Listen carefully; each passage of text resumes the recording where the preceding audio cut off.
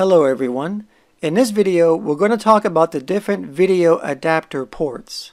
Now these ports are typically found in computers, monitors, TVs, and various video equipment. So the first one we're going to talk about is the VGA port, which stands for Video Graphics Array. Now this is an older port that's been around for a while. In fact, it's been around since 1987. The VGA port has 15 pins divided into 3 rows, and it only carries analog data. And because it only carries analog data, the quality of the video may degrade at higher resolutions and longer cable lengths. And the end adapter will typically have a blue color. The VGA port was used on the now extinct bulky CRT monitors, but you can still find VGA ports on some new equipment, such as new LCD monitors. But as I stated before, the VGA is an old design and is slowly being phased out in favor of more modern designs. And the next video port is called DVI, which stands for Digital Visual Interface. The DVI port has succeeded the VGA port. It was developed in 1999, and it was designed to provide uncompressed high-quality video to LCD monitors. Now there are 3 different versions of a DVI standard. There's DVI-A, where the A stands for analog, and this is used to send only analog signals. There's DVI-D, where the D stands for digital, and this is used to send only digital signals. And there's also DVI-I, where the I stands for integrated. Now this is used to send both analog and digital signals. Now on the ports that are able to send digital signals, which would be the DVI-D and DVI-I, there are 2 different options in the DVI standard. There is single link and dual link. Now the difference is that dual link has 6 extra pins, and these pins are what allows for a higher resolution than single link. Dual link DVI doubles the video bandwidth, which has a max resolution of 2560 by 1600, whereas single link DVI has a max resolution of 1920 by 1200. And the DVI end adapter will typically have a white color.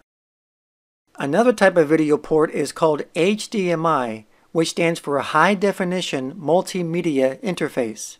HDMI has a broad range of use in electronic products such as TVs, monitors, laptops, mobile devices, and so on. It is in fact the dominant video port that is used today.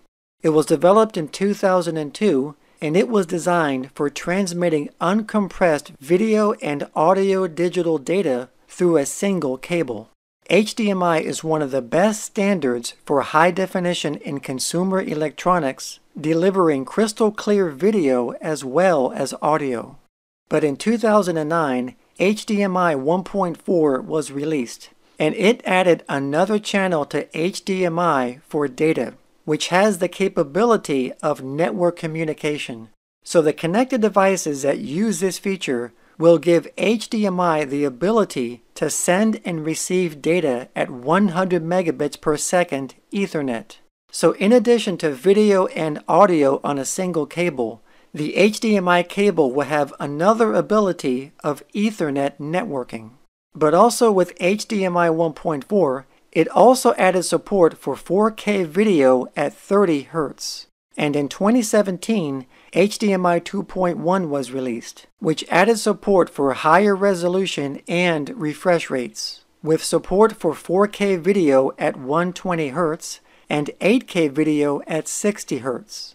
And it can also support a max resolution of 10K for commercial audiovisual systems and specialty usages. And there's also the DisplayPort. The DisplayPort debuted in 2006, and it was developed by VESA, which stands for the Video Electronics Standard Association.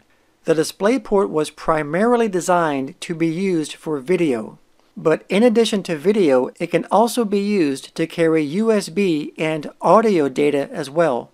It's a high-performance interface that is meant to replace the older VGA and DVI interfaces. And it can also connect by using adapters to the older DVI, VGA, and HDMI ports.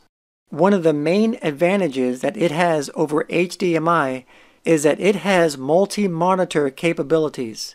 The DisplayPort allows you to use multiple monitors by connecting them in a daisy chain configuration. So for example, if you wanted to use 3 monitors on your computer, you would connect a cable from the DisplayPort on your computer and the other end to the first monitor. Then the first monitor would connect directly to the second monitor, and then the second monitor would connect to the third monitor. So now you'll have 3 working monitors while using only one DisplayPort on your computer. And this is why the DisplayPort is more focused for computer use than for other equipment such as televisions. Another advantage that DisplayPort has over HDMI is that it has a locking mechanism that keeps the cable locked in place, whereas HDMI does not have a locking mechanism. And also, unlike HDMI, DisplayPort is a royalty-free product. And in March of 2016, DisplayPort 1.4 was released, which has a max resolution of 8K at 60 Hz.